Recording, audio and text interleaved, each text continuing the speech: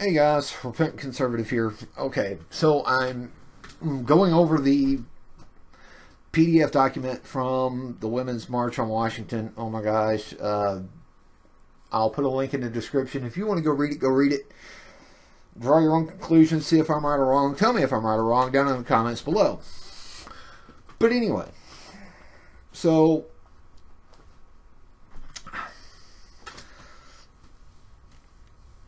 they cover a lot of things, and they don't recognize illegal immigration. Well, I wonder why. Given that this was a liberal event, and given that Madonna spewed off about thoughts of blowing up the White House, that is an American citizen. Any American citizen should be your first sign that shit's not right with that woman. Then we had Ashley Judd spewing off about her period and having to pay taxes on tampons and pads and other things just for her period. Well, as a guy, I don't want to pay taxes on condoms. But I'm not taking to a stage and bitching about it. But you know what? Nobody said anything about a man having to use a condom.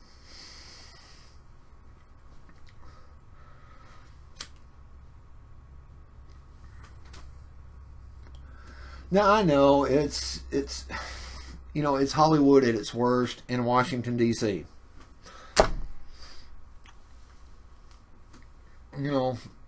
Somebody correct me if I'm wrong, but wasn't Madonna supposed to leave the U.S.? And instead she's windbagging it the day after Trump's elected, or Trump's sworn in as president of the United States? Oh, ye special snowflakes. Okay. So, the Women's March on Washington PDF covers what their bullet points are. And you can go read the bullet points if you want. But I'm just going to touch on one or two of them here. We believe gender justice is racial justice, is economic justice. We must create a society in which all women, including black women, indigenous women, poor women, migrant women, disabled women, Muslim women, lesbian, queer, trans women are free and able to care for and nurture themselves and their families. I agree with all that. Okay? That they're entitled to safe environments. Okay? In their own home. That's where I'm safe. Okay? That's my safe space. As a Republican, I will tell you, my safe space is my home. And I have the right to protect and defend it. Now, 2 bullet points down from that, we believe in accountability and justice for police brutality and ending racial profiling and targeting of communities of color and indigenous peoples. Well, last I looked, the Native American population of the United States policed itself pretty much with just a few white officers, and the majority of their officers are Native American.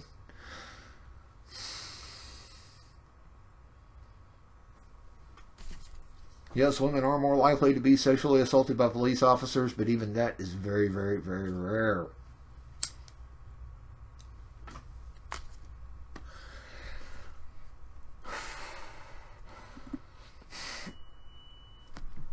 Women with disabilities are disproportionately likely to experience use of force at the hands of police. Not very true there. I've yet to see a police officer use physical force on somebody with a physical disability or impairment. This is what's real funny, and this is the one I really want to get to.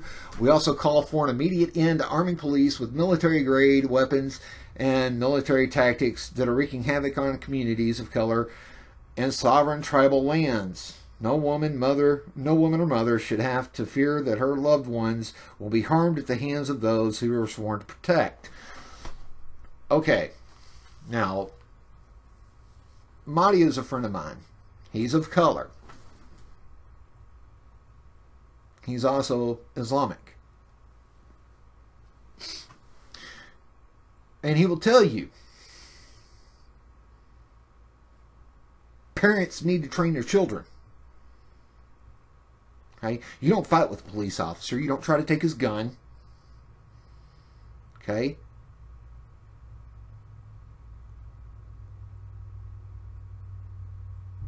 You don't go kill an officer like what happened just here recently down in Florida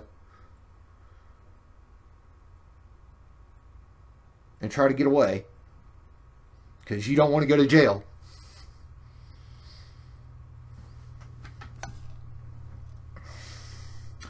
Something y'all are missing is that these gang members get their hands on stolen weapons every day. Every day. These guns are not legally purchased. They're stolen and then resold.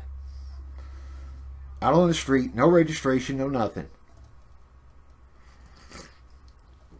And then they're used in violent crimes against women, women of color,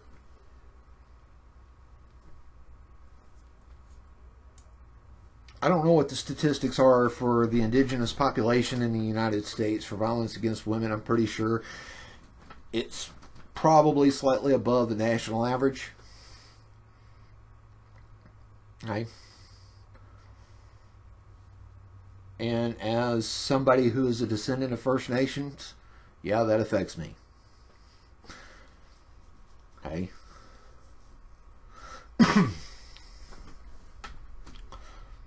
But let's face it, in the inner cities, if you sent police officers in there with single shot weapons, it'd be a massacre.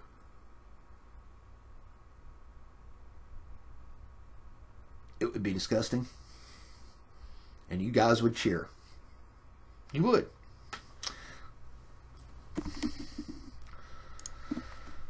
The reason why we arm and train our police with military-style weapons, okay, and I'm assuming you're talking about the AR-15 and the MP5s and those style weapons, is because you're tired of seeing the kids get outgunned. Well, I'm sorry. Kids need to be outgunned. Gang members need to be outgunned. But the problem is that the police are having a hard time when these kids are modifying their SKSs, which is a variant of the AK-47. It's a semi-automatic that can be, in certain models from certain countries, modified to become fully automatic. And this is a preferred weapon because of the magazine size of gang members. Or these kids are out there stealing 12 gauge hunting shotguns and sawing them off.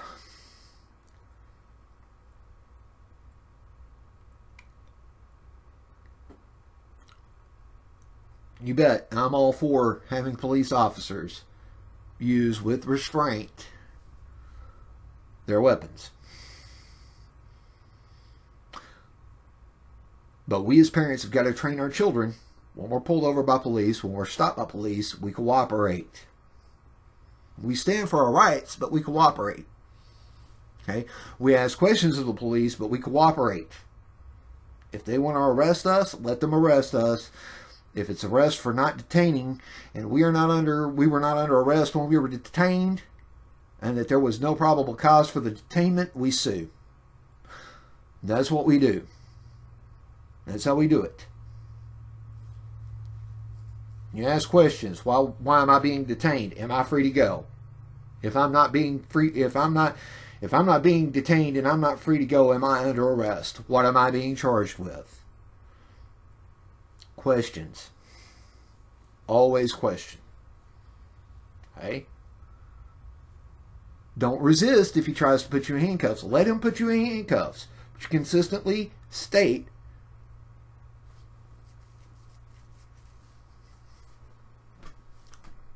and you constantly have a recording device going. And that's the way you'll stop police brutality. Make them accountable.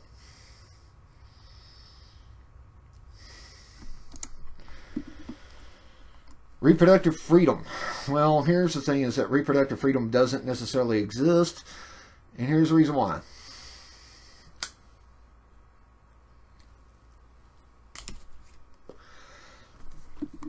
If you're going to give a woman the right to have an abortion, then her partner, her male partner who contributed to the pregnancy, needs to be informed of said abortion. And if he doesn't want it to occur, then it doesn't need to occur. If the woman doesn't want the child, then she gives the child up to the man if he wants it. If he doesn't want it, then let her have the abortion. That's the way I feel about it. That's an honest feeling. Okay? Rape, murder, or rape, incest, sexual assault, they don't get a say. Okay? It's an endangerment to the woman's life that she's going to get pregnant or get pregnant and try to carry a child to term, and it's going to be an endangerment to her life. She can have an abortion at that point if she so chooses. But it takes two to tango to get pregnant, unless the woman goes to the sperm clinic and gets a donation of sperm. In which case, she's not going to have an abortion. She wants that child. More power to her. Okay. But I kind of look at sperm banks like eugenics. They take the best of the best and the worst of the worst they throw out. I understand that's how they make their money, and all four companies making their money. Okay, I'm a free market guy, and they can run their business the way they want to.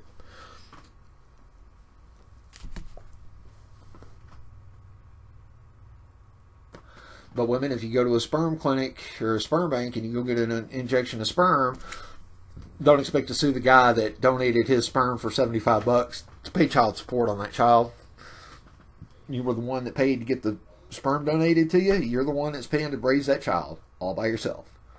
Or if you finally get married, then that's that. Okay? Now, women, if you want to have the child and the guy doesn't want to have the child, then you need to release him from his parental responsibilities. Okay? And that includes releasing him from child support.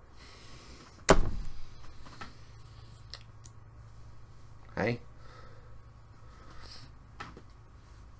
If you're having the child to trap him in, then when he leaves, you don't get the right to go back and say, well, you know what, I've got his kid, I want his money. It doesn't work like that.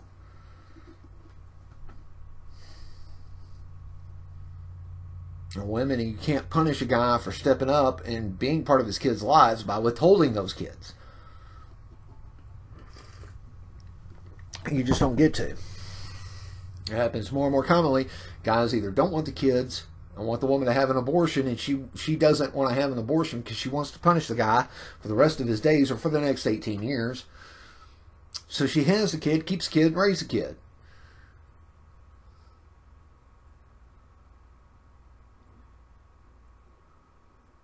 Reproductive equality doesn't exist. And that's because women have more reproductive rights than men do.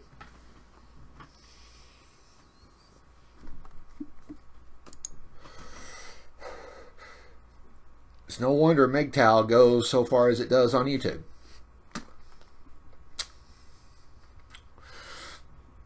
I'm not even going to touch the LGBTQIA lettering they've got here.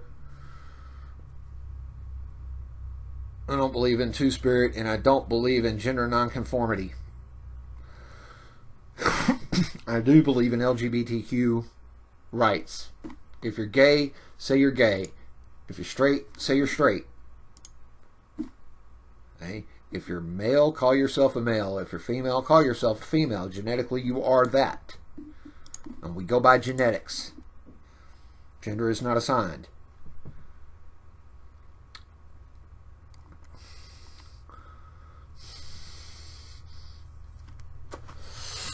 We believe in all workers, including domestic And farm workers must have a right to organize and fight for a living minimum wage. This is a misnomer. There is no such thing as a living minimum wage. Minimum wage is an encouragement to step up in your careers. And if you're working at Burger King, that is not a career.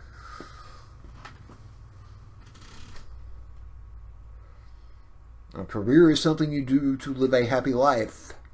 A job is something you have to hold you over between careers. If you so choose to change careers.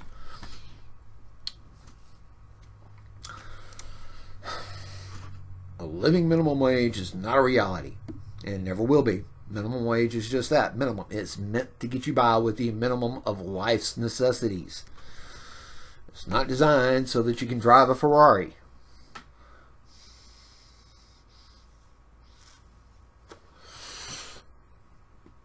Undocumented and migrant workers, let me translate undocumented to illegal, because that's what they are,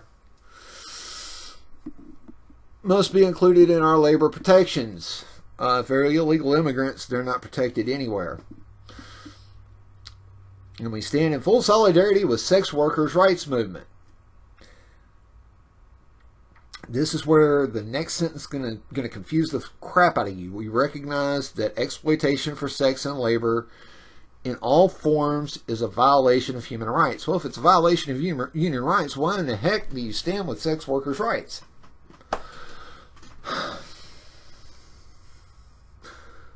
We believe civil rights is our birthright. That you actually got right. Okay?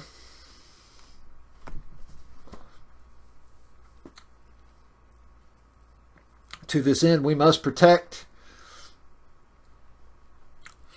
Actually, let me read on. We believe civil rights are our birthright. Our constitutional government establishes a framework to provide and expand rights and freedoms, not restrict them. I agree with that.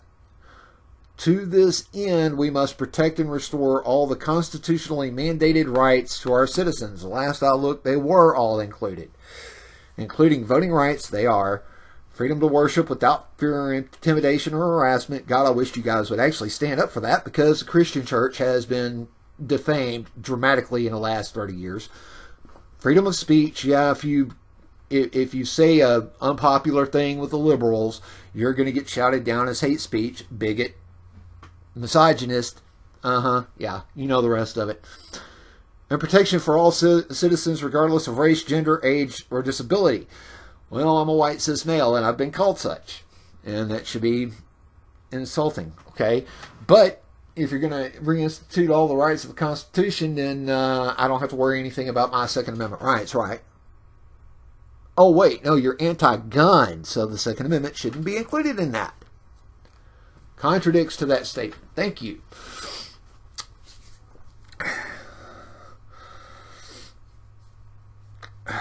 Indigenous women's rights to access, own, develop, and control land. They have that. The tribes control the resources beneath those grounds. They need to take that up with their tribal leaders. Not with the U.S. Constitution. Because the First Nations have their own set of laws within the framework of the United States. I'm sorry, but that's just the way that cookie crumbles.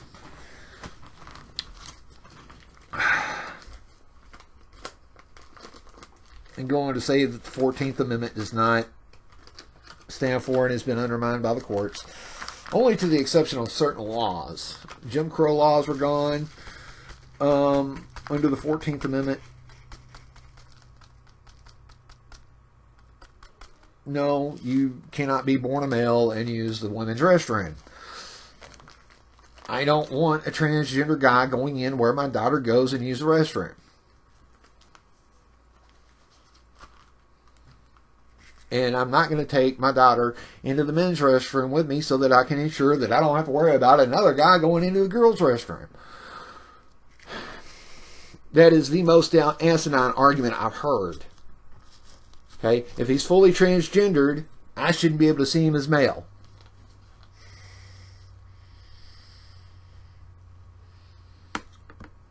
Trans means transitioned.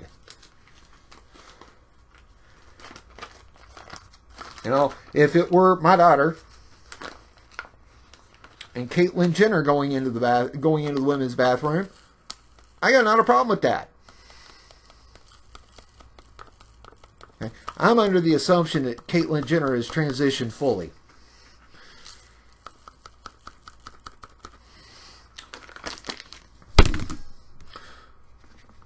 I'm under that impression. May not be true, but I'm under that impression. Now, does that mean that just because a guy doesn't want to associate with either gender or wants to claim that he doesn't associate with either gender, isn't just saying that because he wants to go and molest little kids going into the opposite sex's bathroom? That's where the law fails to protect my kids. So if you're going to put that down, might as well throw out the Sex Offender Registry Act. Because that's essentially what you're doing. You're allowing pedophiles into the candy store. Sorry to say it.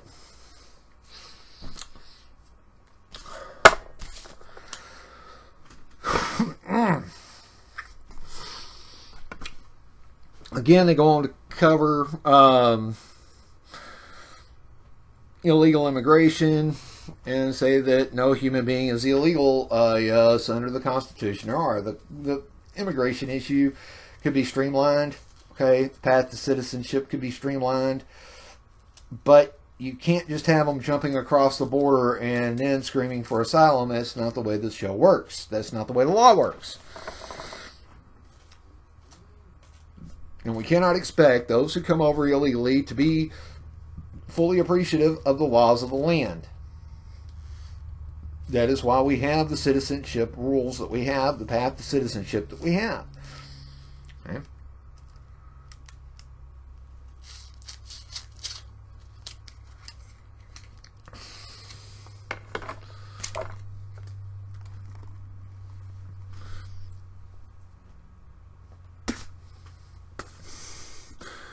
We believe that every person, every community, and indigenous peoples in our nation have the right to clean water, clean air, and access to and enjoyment of public lands. I agree with this, but what does your definition of enjoyment of public lands cover versus what my definition of enjoyment of public lands cover? Here in Missouri, we have public land hunts. We have access to fishing on public lands. I fish and I hunt. That's partially how I feed my family. But if you're going to restrict my right to a gun, you're going to restrict my right to access to hunt these lands, I have a problem with that. Then at that point, they're no longer public lands. They're special use permits.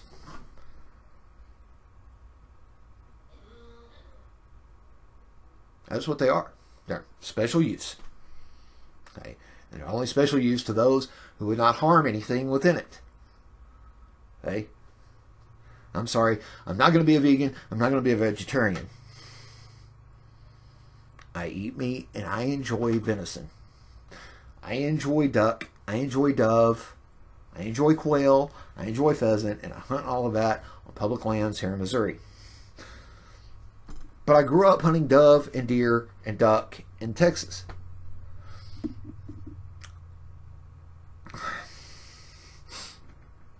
I'm all for protecting the environment.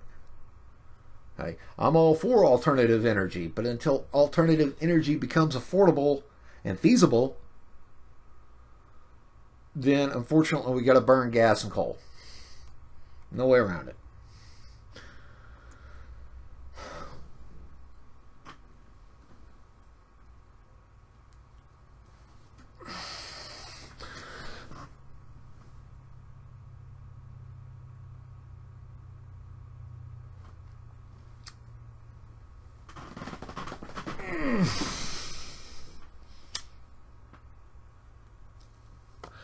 Now, the last statement is absolutely communistic, and it's scary.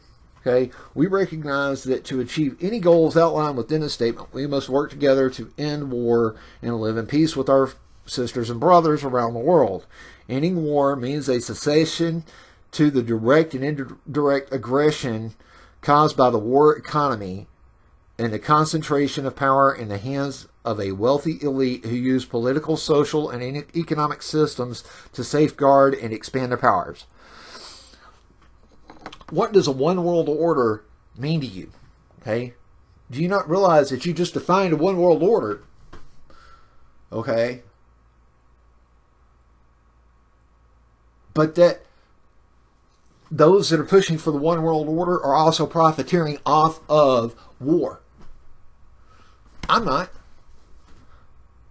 I'm just a hillbilly in the middle of the Ozarks trying to get by, trying to live.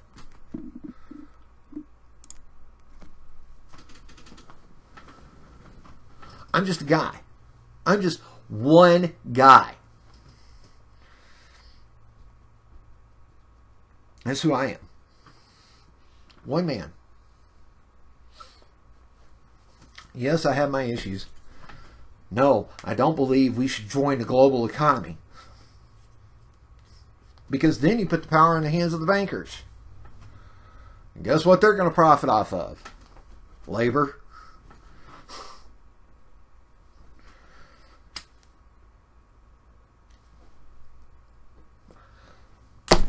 Think you pay taxes now?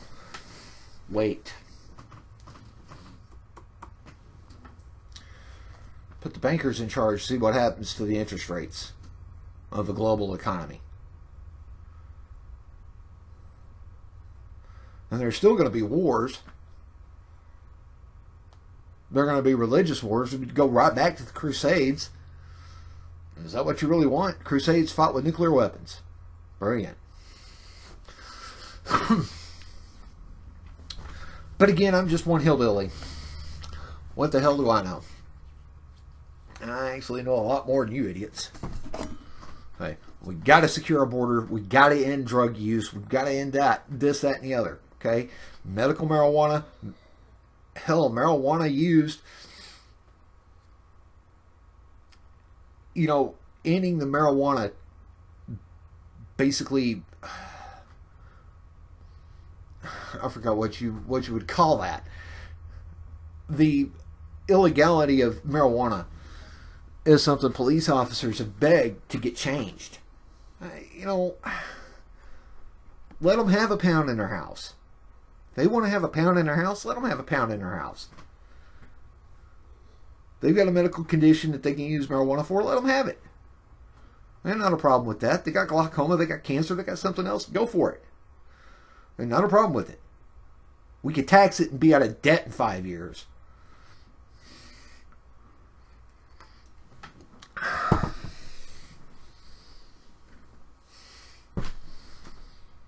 There are also studies that show that, and I forgot the percentage rate, I'd have to look it up in my book. I had to take it for a class that I had to take last year. Marijuana was prevalent in most traffic accident fatalities. So yeah, that's the downfall of it. Okay? It's not exactly harmless, but I don't know many people who go smoke dope and then go get behind the wheel. I know a few, but I know more who don't. And if you have stress and panic attacks so bad that you're smoking marijuana for it, you probably don't need to be driving anyway. Just my saying. Now, are there things that we could do to make it better? Yeah. Are there things that we could do to make it worse? Yeah. Is Trump going to make it worse? No. He's trying to make things better. We need to give him a chance to make things better. But nobody's trying to give him a chance. Everybody's trying to down him. I think this president, for a Republican, might actually shock a few liberal Democrats. Hey, not all trade agreements are good. You need to renegotiate them. Not all taxes are good.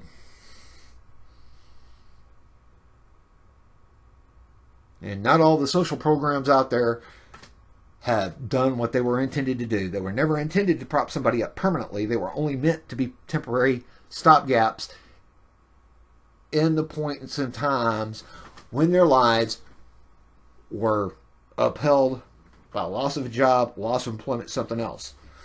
That's all it was there for. Ladies and gentlemen, I am the Repentant Conservative. I appreciate you watching. Y'all have a great day. See ya.